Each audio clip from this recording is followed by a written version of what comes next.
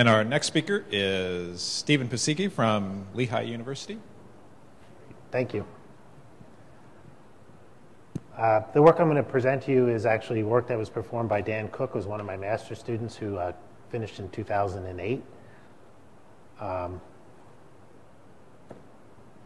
And the work was sponsored by a program we have in the state of Pennsylvania called PETA, the Pennsylvania Infrastructure Technology Alliance, which supports research at Lehigh University and Carnegie Mellon University together, and also through the Center for Advanced Technology, Large Structural Systems, or the Atlas Center at Lehigh University.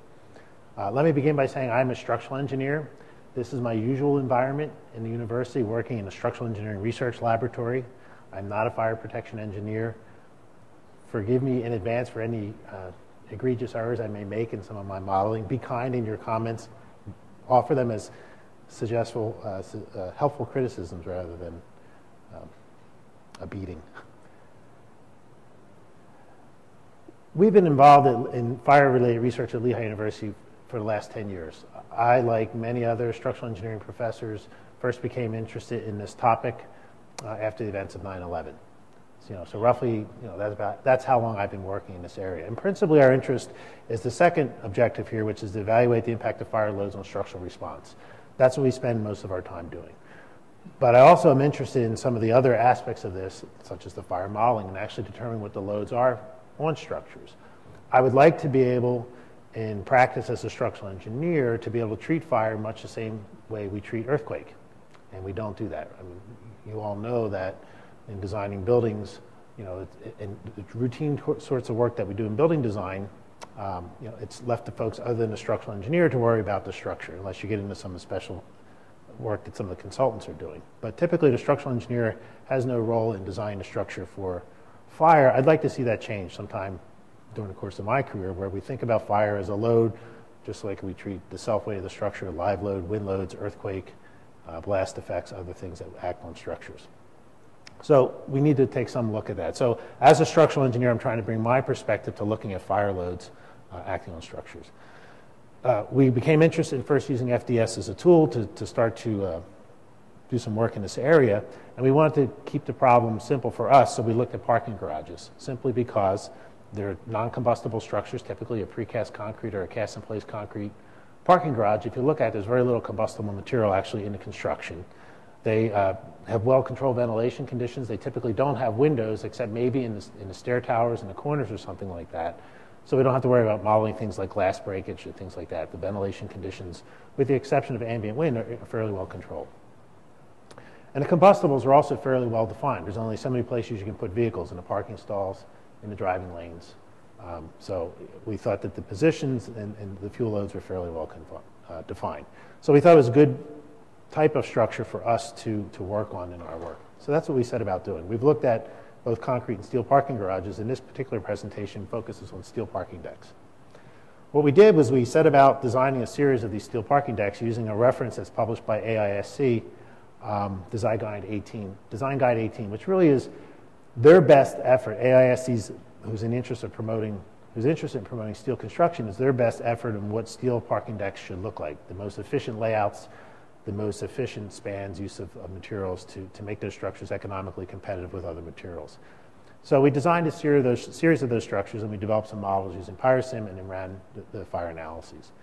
We looked at the results in terms of the temperature distributions throughout the structure, but then we also took those results, and particularly the heat flux data, and we used it as input then to follow on heat transfer analysis, and in some cases a structural analysis as well. We wanted to understand then the other objective, which is what is the impact on the structure.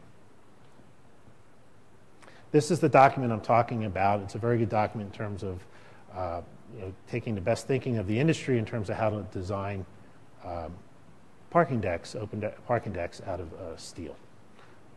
And that's what we use to guide our work. We actually looked at 5 different configurations, terminology here. We looked at cast-in-place, post-tension systems, and also reinforced concrete slabs on metal decks. We looked at both long-span and short-span configurations. So it's difficult to see in these drawings, and I apologize, but you get a sense that this is one of the long-span options where you're going halfway across the width of the parking deck. In this plan view, typically what you would have is this might be a ramp, then a turnaround, then a ramp up to the next level, and this sort of winds its way up the structure and back down again. So this would be a long-span system. This drawing actually shows two systems. There's a long span on this side and a short span. So you can see a member here, which is a relatively short span, then a longer span. So there are column locations which will become clear, which are inserted in the parking areas. So there's a total of 5 different systems that we looked at, both cast in place and post-tension concrete. We took, from all of these, we basically took a representative sort of slice width across the structure to study. And so it would look something like this in plan view. The yellow, these are the vehicles that are parked in the parking stalls. These are the driving lanes. And we used roughly a 5-inch square cell size cube to model this. And that was compatible with most of the member depths and whatnot that we were dealing with. So it allowed us to model the slab thickness and the other obstructions in the structure. This is the layout of our test matrix. In this particular study, looking at steel parking decks, we ran 7 different analyses, and we looked at the variables of the different framing geometries, the floor elevation, and by that I mean whether the floors are offset as they would be in the driving ramps, or whether the floors were parallel as they might be in a longer deck once you've climbed the ramp, or certainly in the turnaround regions as you go around the corner. We also looked at the vehicle, the fire characteristics as well. So looking first at the framing, what did I do? Sorry about that. Looking first at the framing geometry, we looked at the notation here is PT means a post-tension, LS means a long span system. So there's both long and short span post-tension systems. There are 2 different reinforced concrete layouts, 1 and 2. One of these has both a long and a short span system. And then this idea of level, that deals with whether or not the opposite sides of the structure at the same elevation or not. So we looked at 5 different framing geometries. This is what they look like very quickly, both in plan view and in an elevation view. And most of them have the 2 elevations.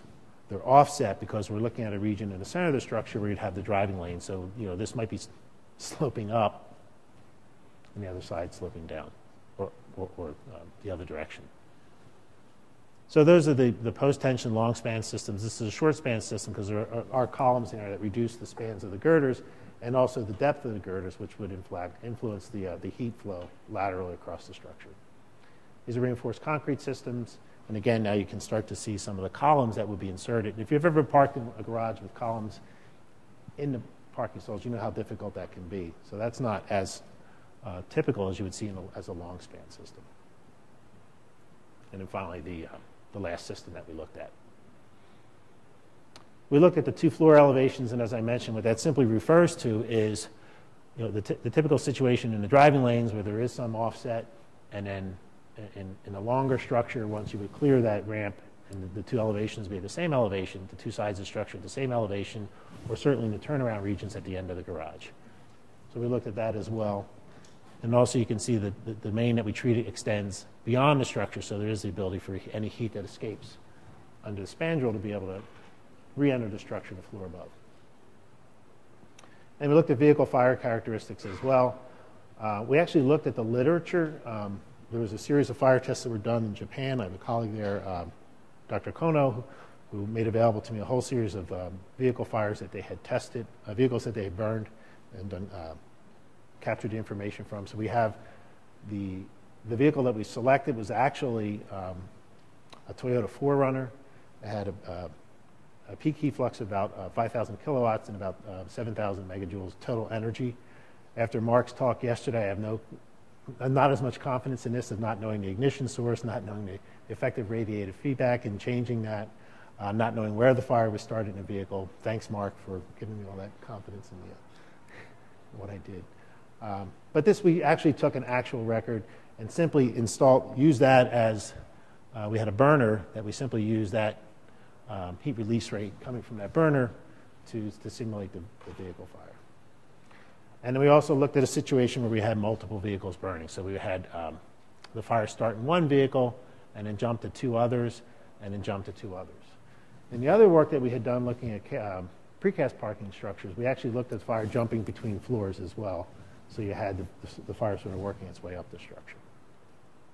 So a very simplistic approach. It's sort of trying to capture the effect of multiple vehicle fires. And then this is sort of how we broke it down into the 6 different domains to run it on different processors together. In total, there's like 3.3 million elements in the model. I forget how long they took to run. It was a matter of like 8 or 9 days, I think, for each analysis. Looking again at the output, what we were principally interested in for the next step was the heat flux information that we could take into our Abacus finite element models, but we also were interested in thermal slices to get ideas again of sort of the overall horizontal slices and vertical slices through the structure, what the temperature looked like throughout, and then the pinpoint locations, the thermocouples, trying to capture specific information, and particularly the temperatures we were looking at. So these are some cross sections. These are taken at the ceiling height, or a little, just below the ceiling, so these are horizontal slices through the structures, the different systems, the post-tension long span, the post-tension short span, and really they're more or less the same. The only difference is the insertion of some columns and a little shallow girder depth. And you get a sense of, you can see how the heat is being trapped or compartmentalized between the depths of the girders. If you go into the reinforced concrete systems, again, you can see what happens. And you can very clearly actually see, probably more clearly here than the other sketches, the framing plans and sort of how the heat's being trapped between the different members. We noted similar trends in the heat flux time histories. And then we did capture those heat flux time histories and then spread them out in the Abacus heat transfer models as heat flux along the surfaces. This is an example of what happened in that analysis where we had either the structures were the two opposite sides of the structure were at the same elevation, or the more typical case was when they were offset and you had the heat flowing from one side to the other. And what we found was actually that this was not as severe a case for the temperature and the heat flux in this location because the heat had other places to go. Okay, and then where it was more concentrated in this situation here. And again, you can sort of see that here. This is the example where we had just one vehicle fire versus we had multiple vehicle fires. So we're spreading from at 6-minute intervals. We're engaging 2 additional vehicles on either side of the initial start vehicle, and then, of course, this led to larger temperatures. We took the results of the FDS analyses and we pulled it into Abacus to do a heat transfer analysis. We haven't pushed these results very far, not as far as we did in the other study. We really only looked at cross-section temperatures and tried to get an idea of the reduction that we would get in steel strength. But we haven't really yet pushed it to really analyze sort of the 3D geometry of the structure. But anyway, we used Abacus to try and determine what reductions we would get in stiffness and in yield strength using the equations given in Eurocode. So based on some other work that we had done, we used actually linear elements. We used 3 elements through the flange thicknesses, 2 elements through the web. More recent work, we're starting to use more higher order elements. We got around some of the numerical ringing problems that we were having previously. And this is a typical result that you might see, the temperature distribution, the bottom flange, of course, getting very hot, the top flange being a little more protected because you have the heat sink of the slab. You also really are only getting heat from one side, from below, where the bottom flange, it's exposed all around. So the bottom flange is, of course, getting much hotter, but that's really your tension element in the system in terms of the span of that structure. So it's an important element. These are the Eurocode relationships, and really the ones that are of interest are this just shows the reduction in the elastic modulus, normalized as a function of temperature, and the reduction in the yield strength. We see it starting to drop off, around 400 degrees C or so. So we took the results of the finite element analyses and curves like this to understand what sorts of reductions we might get in yield strength. And again, looking at things like the single vehicle fire or the same structural system, the post-tension long span system, but where we have multiple vehicles, you see we're getting a lot hotter in the case where we have the multiple vehicle fire. But here we have some numbers now that we can actually look and try and understand the impact of on response. This sort of summarizes all the results that we had, and the way we're summarizing is we're showing the temperature, we're showing the reductions in yield strength. If you focus on just yield strength and elastic modulus, forget this is just proportional limit, that's not that important. Yield strength and elastic modulus and the top flange web and bottom flange for the different analysis cases. So for the post-tension long span system, the post-tension long span system where we have they're at the same level versus where they're at the staggered level, or where we have the multiple vehicle fire. And you can see the kinds of reductions we're getting in yield strength in the bottom flange. In some cases, we're not getting any reduction. It's heating up, it's staying, temperature is low enough that we're not actually getting reduction in yield strength. We are getting some reduction in stiffness, to dramatic reductions. If you have a multiple vehicle fire, then you're losing most of the capacity that you have in terms of the tension capacity of that girder. But again, the effects might be very localized, and as you go further away, you see it drops off very quickly. We didn't look at the three-dimensional response of the structure and what sort of alternative load paths could develop as you start to soften and start to weaken the member that's most closely located to the fire. So the conclusions are kind of obvious. Deeper framing members obstruct the flow of gases, so we can concentrate the heat between those. If you decrease the girder spacing, you get smaller compartments. Members tend to get shallower, but the smaller compartment actually tends to cause the temperature to be even hotter. Even though you're getting more sort of gases spilling out from under it, just a smaller compartment tends to compartmentalize it right above the vehicle and get the local temperatures even hotter. If you have that offset from one side of the structure to the other, it actually does provide a means for heat to escape and reduce the temperature locally. What we didn't look at in this study, and we had in a previous study, was if you trace and look at vehicle fire sort of jumping from floor to floor, and if you've seen these parking garages, that's reasonable because the vehicles are almost parked on top of each other. When you get to that top floor, if the vehicles burn their way up there, then obviously that can get a lot hotter because you've preheated it from all the vehicles burning below before you finally get to that fire right at that location in that part of the structure.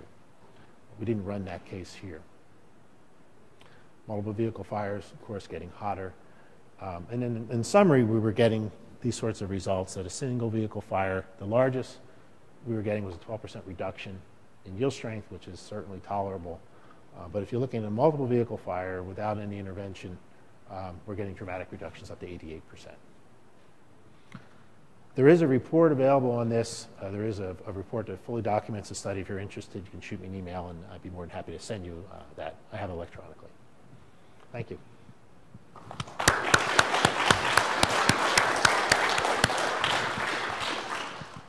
Time for a couple of questions for Steve. Jim. I'm curious to see what kind of heat fluxes you're getting to the steel above the fire. I don't recall. I have the report. We can sit down and look at it. I can pull it out of the Graph on there, but I could read it from here. Yeah, I can try and find it. We can.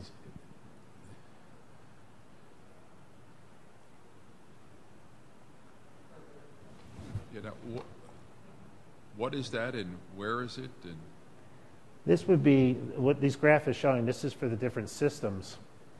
I can't read it myself. For the different structural systems that we looked at, and I guess it's getting up to, the peak one is about 7 kilowatts. What? 7 kilowatts per meter square. It doesn't make sense. It's much, much too low. So it's like a decimal place got slipped. That's possible. I have to go back and look. This. I mean, it would be more credible above a fire like that, where you're imposing it on a steel deck above the fire, to have heat fluxes up to as much as 100 kilowatts per meter squared. So maybe that's downstream of the fire, but I don't know where this point is. Take a look at that. No, I don't know where this. I confess, I put this together from the student's master's thesis, and I took a lot of them out. I may have kept one that was further away. I'll look at that. And that was the input to the final analysis. So this may have been one that was further away. I may have just, I don't know. Assuming it's uninsulated steel, some of the temperatures you're showing are consistent with much higher compartments. Yeah, they are, and that's why I'm. Getting up to 800 degrees C, which is typical if you were completely engulfed in fire. I'm wondering, this may have been the opposite side of a surface away from the fire. So it may be the wrong graph. I just cut a bunch of these out. I'm sorry. We also have a question from the.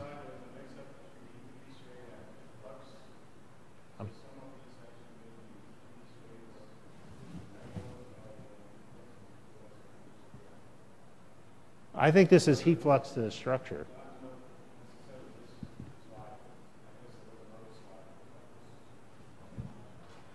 All right, and we have one question from a remote viewer. From the web, which faces of the car obstruction were defined as the fire surface and why? I'm sorry. Which faces of the car obstruction were defined as the fire surface and why? What we did there was we actually put the burner in the compartment of the vehicle. So it's actually this surface right here, and then on top of it is this other surface. So this is the burner right here, and it's slightly larger than the roof of the structure of the car, which is right here. Okay, thank you. Sure.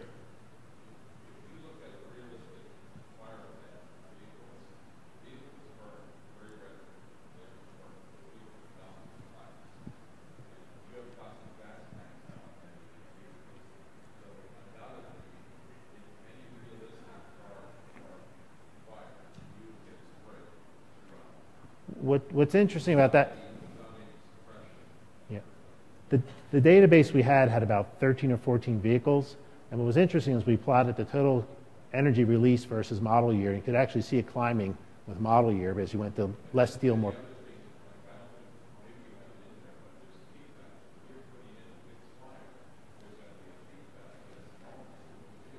Yeah, and that kind of gets to the point that Mark was saying yesterday, that was one of the problems with this.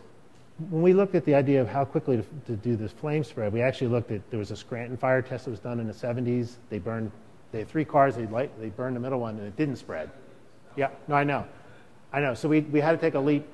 So we definitely took a leap. And the fire that we took, the vehicle we took was, of that portfolio of 14 different fire tests, we took the one that had the highest energy content because we saw a very clear trend in model year, and that went through the early 90s. Maybe it was the late 90s, but it certainly was already old. So we kind of extrapolated. So let's take the high end, which may be somewhere in the middle today. It's not a Cadillac Escalade. Right. Thanks again. Thank you.